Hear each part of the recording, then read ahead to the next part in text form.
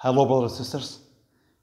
This is my first time that I will do a video in English because I believe in my heart that the Lord is raising up pastors and teachers after His own heart. That is what He has spoken in the book of Jeremiah, and then chapter 3, and then verse 15. He says, "And I will give you pastors according to my heart, which shall feed you with knowledge and understanding." So, as you know, brothers and sisters, there are so many teachings in this world, and truly we must prove. Brother Paul said, prove everything, examine everything, and hold on to that which is good. So I ask of you, I beseech you with all my heart, that we all would prove what we hear and examine it, see if it's from the Bible, if it's from the Word of God, and then hold on to it. In this, my first session, I want to speak to you about the basic principles of Christianity. What is Christianity? What does God want from us? Who is He, and what He wants from us? Well, the basic principle in the Bible, the first one, is that God declares that we are sinners. We have sinned and come short of the glory of God. That is what the Bible says. We have sinned and come short of the glory of God. The first thing that God wants us to do is to repent. That is what it's stated in Acts 2,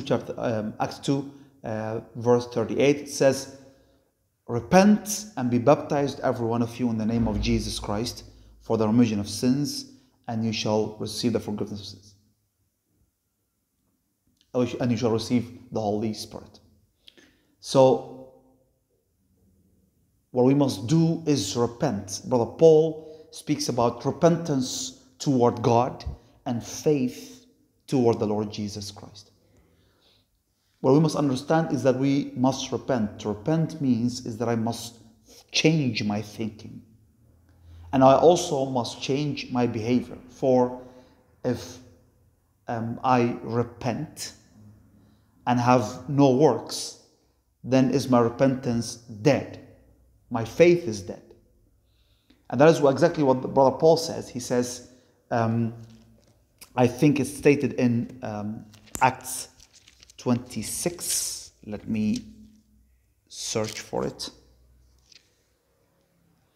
Or maybe it is 25.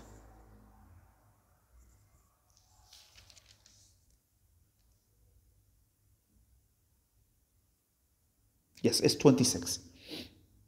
And then verse 20, it says, "But showed first unto them of Damascus and at Jerusalem and throughout all the coasts of Judea, and then to Gentiles, that they should repent and turn to God," repent and turn to God, "and do works meet for repentance." If we repent, if I am a sinner, if I'm a stealer, I'm a immoral person, and I repent, then I must stop. I must stop with my immorality. I must stop with sinning. That means that I have truly repented. True repentance, he says, works and do works meet for repentance. The works that I do by the power of the Holy Spirit, by the power of God, they show that I have truly repented toward God and that I have faith toward the Lord Jesus Christ. So, we need to truly repent and have faith in the Lord Jesus Christ as our Lord, as our Savior. And the Bible says that if we confess with our mouth the Lord Jesus and believe in our heart that God has raised Him from the dead, that we shall be saved. And then he says, Romans 10, "For whosoever shall call upon the name of the Lord shall be saved." Jesus Christ is our Savior. If we put our trust in Him, if we believe in Him, we will be saved and we will inherit eternal life as God has promised us. So to repent is to change my mind and to agree with the word of God. And by nature received from Adam, by nature my mind is against God. I am the enemy of God in my mind. So when I repent, I come in agreement with the word of God and I change my mind. And if I truly repent, then I will show works by the power of God, by the power of the Holy Spirit, these works are meet for repentance. Are meet for repentance.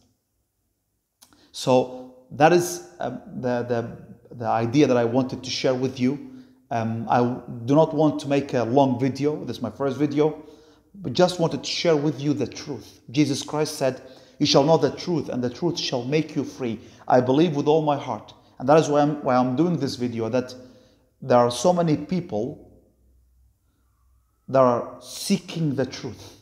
They hear so many things, they hear so many teachings, but by the grace of God, I have now told you the true teaching about repentance. That we must turn to God with all our heart, for He loves us.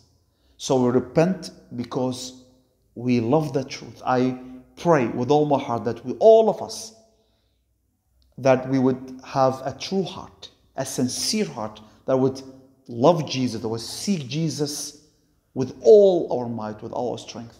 We will seek Him, we will love Him, and that we would do works that are meet for repentance. We must have true faith, living faith in Jesus Christ. So, to my brothers and sisters, and to all that are hearing me that do want to know the truth, the first basic principle for Christianity is that we must repent. We must repent. We must go back to God, turn to God, to the true God, and believe in the Lord Jesus Christ for the remission of sins. We must turn to God and have faith in the Lord Jesus Christ as our Lord and Savior. This is my first video. I will soon be making my my second video. So I pray that the grace of our Lord Jesus Christ be with your spirit, brothers and sisters. Amen.